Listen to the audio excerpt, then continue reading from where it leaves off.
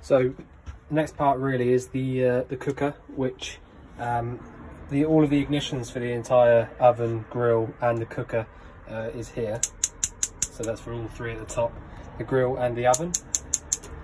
And they've all got thermocouples on them, so they won't let any gas through if it's not hot. So if the flame got blown out, then it wouldn't let any more gas through. In the bathroom, all of your, sink, shower, all that kind of stuff is all self-explanatory. But to open the flap is this top lever here, and the blue button is to use your flush fluid. The light switch for that is there, by the way, as well. Then over to here, we've got sort of like the control panel, I suppose. On the right hand side here is choosing which battery to run things from. So at the moment it's pointing up towards aux, which means the leisure battery, and if you had it pointing down like this, it means that your engine battery is now supporting all of the lights and your ignitions and things like that. So you can leave that on aux for the most part. The middle button here shows you how much water is in your fresh water tank. So if you look at the bottom gauge, it says full. And on the left here, I've now switched it off, but if you put it down like that, that means that your pump is now switched on. So if you went to your tap, pulled through, you would get water come through. You do need to go to the tap and make sure the hot water is pressurized and there's no air in the system before you can use your boiler as well. Your TV point, so your aerial point is there, and you can plug it in if it's either a 240 TV or a 12 volt one there. So these two are how you use things on 240, and they equate to the thing that they're next door to.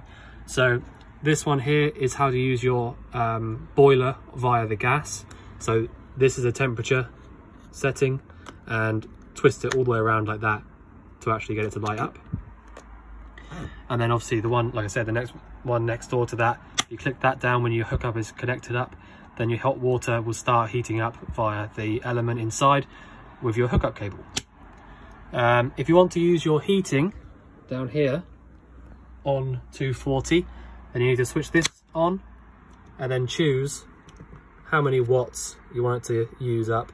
And I have written on the hab sheet how many amps each one uses up.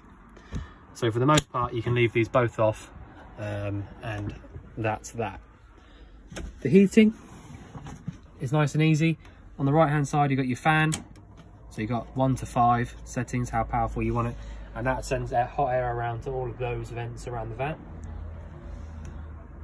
You can switch it off. And to actually light it up, you go round with this one. Again, you need 2 hands really. But all you need to do is just like a hob, push in and hold, and then use this here, which is the igniter. And then look through this little hole here, and you'll see it light up. And when it is lit, you need to hold it, and then slowly let go, and then turn it around like that. And then it will come onto the main flame. And you just keep your eye on it and make sure that it does stay lit for a little while, and then you'll be all good. I would recommend to leave the fan running for say 5 or 10 minutes or so after you've had this on for a little while, because you do get a big rush of heat coming out on the top if you don't do that. So just personal preference kind of thing. Make sure that you do leave it on for just a little bit after you've turned it off. What else have we got? Be careful here. I mean, it is obviously covered up anyway. Be careful here, because this is where your flue for your heating goes. And it goes up all the way through up to the roof. This is your awning winder, and these are the bits and pieces that you need for filling up your tank.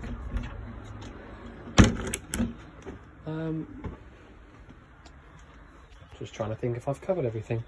I think I have. Oh, no, I haven't. Let's look under here. So this is under, just show you where we are. This is the near side settee.